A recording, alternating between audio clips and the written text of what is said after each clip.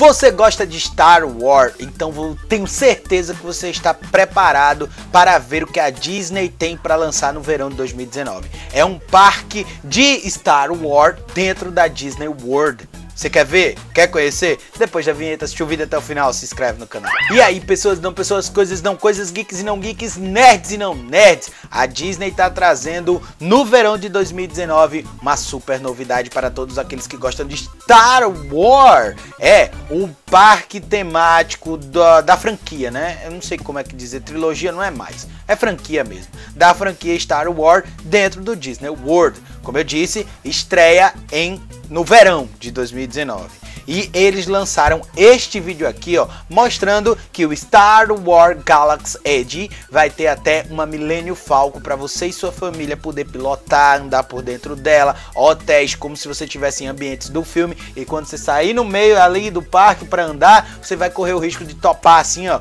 com um extraterrestre, com alguma dessas figuras que com certeza você já viu em alguns dos filmes. E também se submeter a ativações e a sensações e a experiências daquelas que você já viu os personagens passarem nos filmes. Falar o quê, cara? Falar o quê? Que eu já quero ir. Eu já quero ir, com certeza eu quero ir. Meu Deus do céu, meu Deus do céu. Eu quero muito, muito ir, cara.